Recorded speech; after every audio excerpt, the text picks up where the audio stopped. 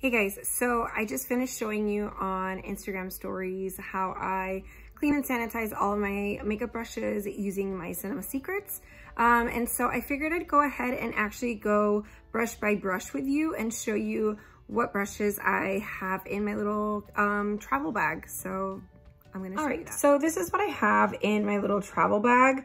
The little travel bag that I use is this little Tarte one here, and it is perfect for me because when I'm ready to use it, it stands up and it opens. It's got a little zipper here, and then all of my brushes are easily accessible without having to dig around in like a giant bag. It kind of just sits up, it props up like that, and you have quite a lot of space in there where you can put tons of brushes.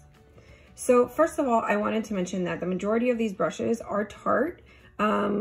As you can see, they all kind of have a similar theme going on, and that's because I did mostly get them in a like a brush set.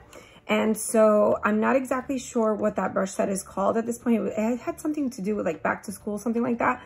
But unfortunately, that particular set is no longer in stock. I want to say I spent maybe like 50 to 60 bucks though for the majority of these brushes, because the majority of these brushes did come in that set. And so they do have, if not all of these brushes, they do have most of them as singles on their website. But I just wanted to show you what I have. So these are just some mascaras and like a brow pencil that I keep in my little travel bag. So the first brush that I wanted to talk about is this one here. None of these Tarte brushes have names. This is a huge fat like powder brush. At least that's what I use it for. And so that is this brush.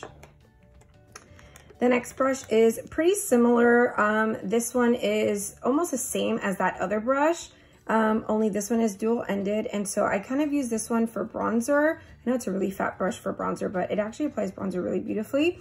And then it has this other end over here. It's a little bit longer bristles. I really like this one for highlight, or you can use it for under the eyes. And so I like that brush too. I really like that one a lot. This one is not a favorite. I bought this one. This one was definitely not in the kit, but I bought this one, or no, actually I'm kidding. This one came in a set that I bought on QVC with something I bought with Tarte. I think it was a foundation.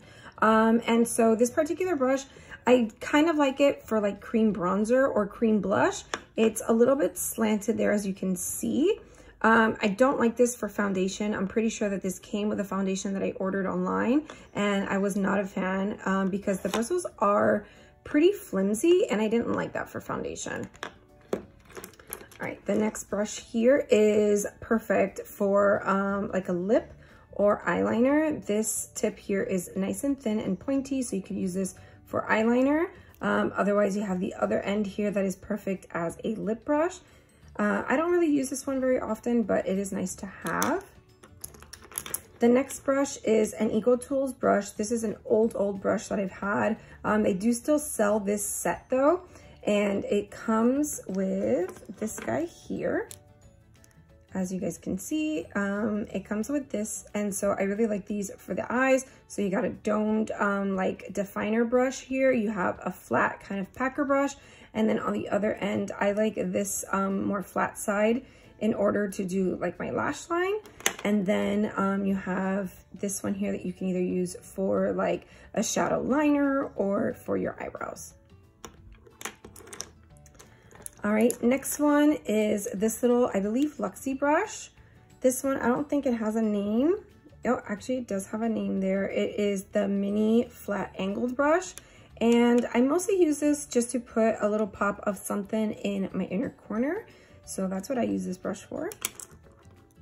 The next one is a Morphe brush. This is the Morphe Y14. And I use this brush for highlight. So I specifically use this one for my highlight.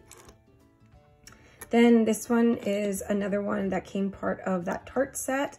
This one, it has like a flat kind of eyeshadow packer brush, and then it's got this other side here that you can use for if you're doing like a cut crease or something like that, or if you wanted to put for, you know, like cleaning up around your lips. If you're wearing like a bold color, you can use it as a lip brush.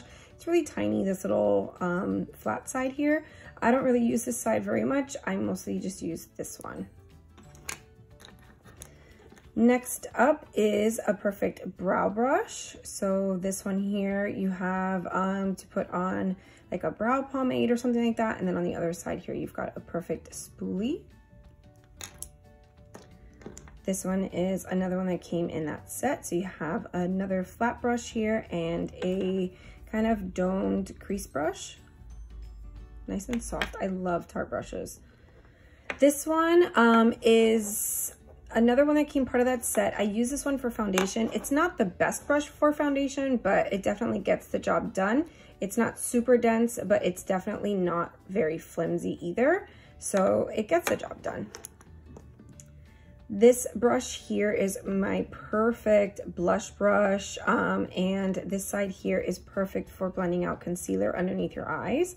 I really like this brush. This is another one that came in that set. Next one here, this one, I believe is also an old Equal Tools brush. Yeah, there's a little E for Equal Tools. I use this one. Does this have a name? I don't think so. No, this one doesn't have a name. But I've used this one tons of times for concealer, but it's also a nice shape that if you wanted to blend out like around your crease, you can definitely do that as well. And then the last brush here is another Equal Tools brush. This one is slanted here. I really like this brush for either underneath the eye, blending out concealer, or for blending out cream contour or cream blush. You could also really use this to put on foundation. It's really nice.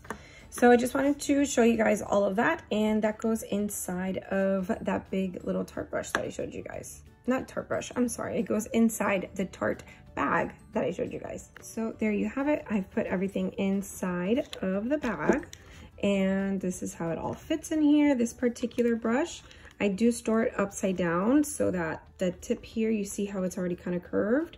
I don't want it to get any more curved. I've tried washing it and everything, but unfortunately it's never been, you know, put back to nice and straight. So it is what it is. It still works perfectly fine. So I just store it upside down like that. That's the only thing with double-ended brushes, is that you never really have a perfect way of storing it. And so yeah, so that's all the brushes stored in my little bag here with the little mascaras that I keep. And then it zips up, and when you're ready to use it, just stands up perfectly.